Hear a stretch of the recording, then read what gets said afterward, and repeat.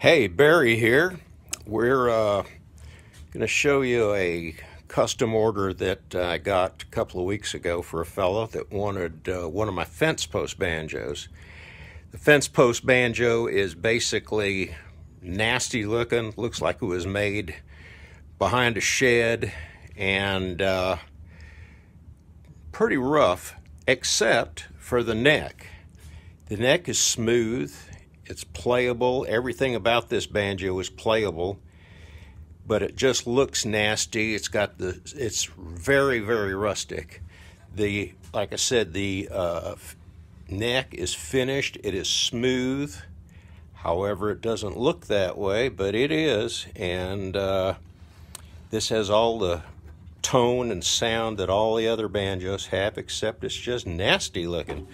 And I think this is what appeals to a lot of people.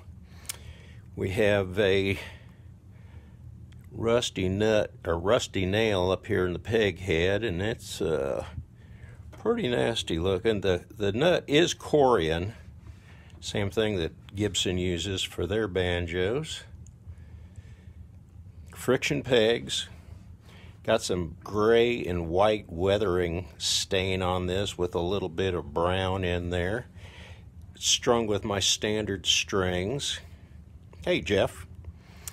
And yeah, this is nasty. If you can take a look at the head of the gourd, it is just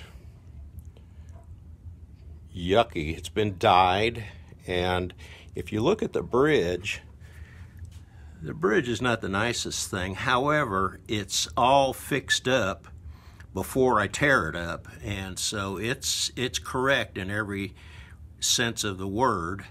It just looks nasty, and again, this is the allure to this particular model. I've made a lot of these.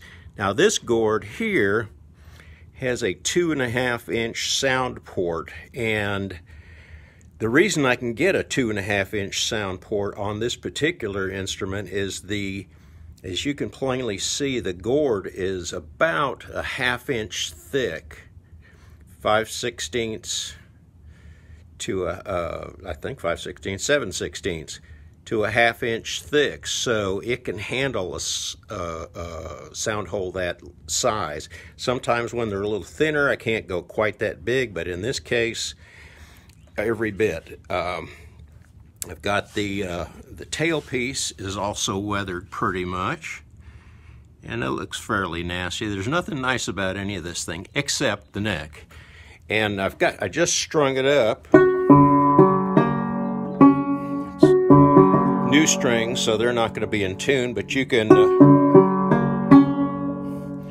kind of hear that what this little guy sounds like. The neck is oak, or the fingerboard is oak, fretless, and the neck, again, is cherry. So this one is going out Monday.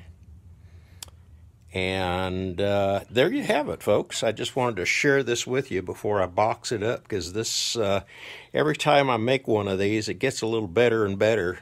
And yeah, so here you go. Thanks for watching.